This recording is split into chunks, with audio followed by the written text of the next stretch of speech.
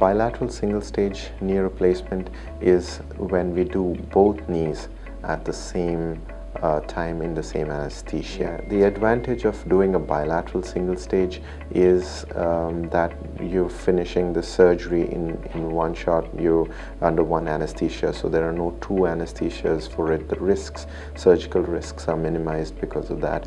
And the rehab is quicker because you're done with both knees. You don't have to suffer the same pain twice, and you can get up and rehab just as quickly as you would with a single knee.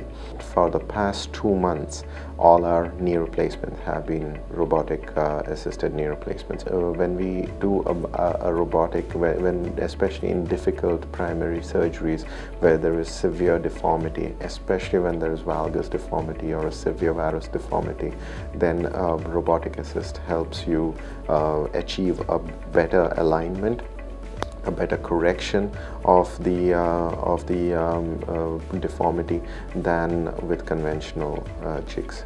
I can even put the virtual implant on the knee in the machine before I actually put it on the patient. So it'll put a knee, it'll show me the knee implant on the patient's knee, and it will tell me, if you use this size and this particular spacer and this thing, this is how your knee will look, this is how your knee will track, this is the angle and correction of deformity that you will achieve.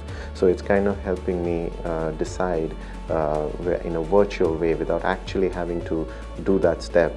It tells me if what I have planned will actually work or not, and then I can reproduce. Once I'm satisfied with what I'm seeing, I can reproduce that in the patient. It gives me a lot of pleasure in saying this, that we probably are the very first center across the Caribbean that has performed robotic assisted knee replacements. Computer navigated robot assisted knee replacements are not something that has been done in the Caribbean, and I did confirm this with some of my colleagues, and they all said that that probably this was the very first time that an orthopedic department has done such a procedure. So that's a first for us here, and that's something I think we should be proud about.